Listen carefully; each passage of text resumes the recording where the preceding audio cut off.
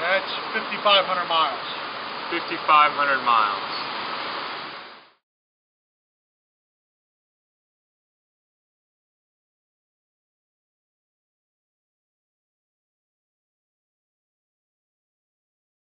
Okay, we're going to do a little tutorial on direct injection. We still have in the tank a lift pump, a traditional fuel pump that will bring fuel as far as the high pressure direct injection pump at 50-52 pounds to this point. From here, this is driven off of 3 lobes on the camshaft. It has a plunger that goes down in, and it brings it to 2,000 plus psi, and then it is distributed into each one of these fuel injectors that inject the fuel directly into the combustion chamber, which is why we have no fuel. And as you can see, look at all this oil here. You know, there's look at all the oil just on the port openings where it's settling on the bottom there. Yep. And that's why we have this issue with the intake valve coking. Any compounds other than just the PCV crankcase pressure alone and some unburnt fuel, a little bit of water vapor can pass through harmlessly, is no longer being washed and cleaned by a port injector. And that's why this is such a big issue. And contrary to what the naysayers say, there's not a single automaker out there yet with a gasoline engine that has any solution that is preventing or even cutting down to a substantial amount to make a difference in the intake valve coking deposit issue. Now, examining this at 5,000, what did you say, 52?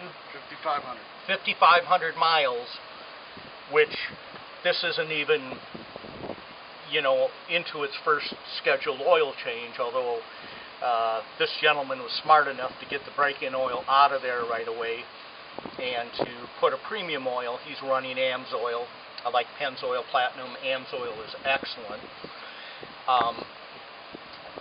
We are probably at the 2 to 3% degradation of the volumetric efficiency of that valve to be able to evenly flow the air into the combustion chamber without disruption and vortices. So you're going to notice before long, if you haven't already, a little rougher idle than it had before. You're going to notice a little less power. And if this was left alone, this will only get worse. By 20,000 miles, you probably have had a 6 to 8% degradation in the efficiency of the motor.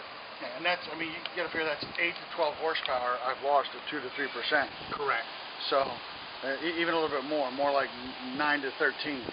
And I'm going to point out again that we did not have the air box in the baffles and oil traps full of any oil. We had a very small amount of oil in them. So running 1 quart low on the dry sump has eliminated probably 95-98% of that oil ingestion that was burping from it. This would be the same as a Z52, a wet sump engine. All of this has come from the standard PCV system alone, not from the dry sump burping. Okay, what we're doing here is, due to the severity of the intake coking in such low miles, while we've got this apart, we're going to do a manual intake valve cleaning. And what we've done to begin with is we first want to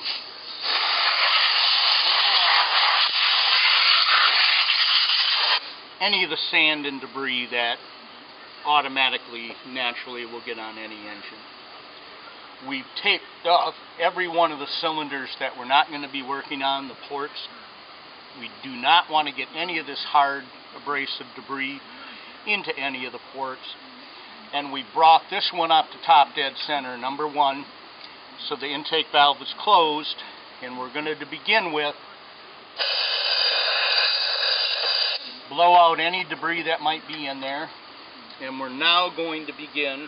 Now this can be done with a die grinder and a long stem with a stainless brush set, or as I'm doing here, I'm using a cordless drill, as that's what most do-it-yourselfers are going to have.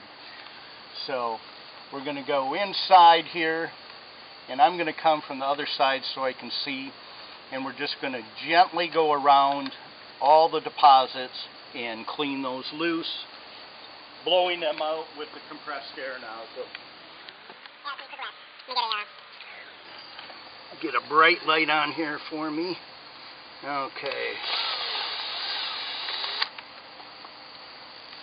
Can you see? Yep.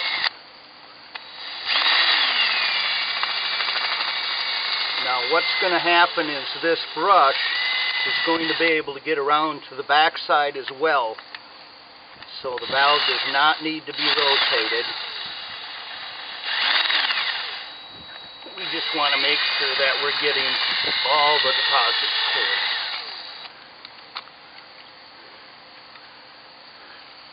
And get that light a little bit more. There.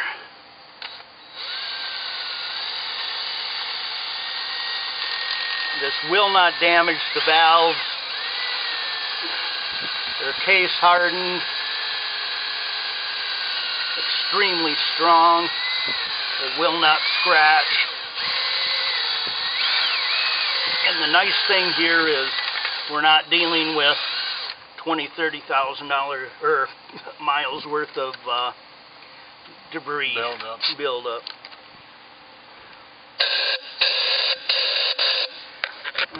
Okay, we're using a bigger brush now so that we can do just an overall cleaning of everything. Making sure that we've got everything, including the port, because there will be deposits on the port itself. But the main thing is the valve tulip, the valve stem, and the seat. And as you can see, this brush gets around the back side as well.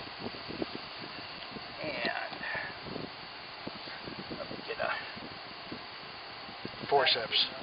There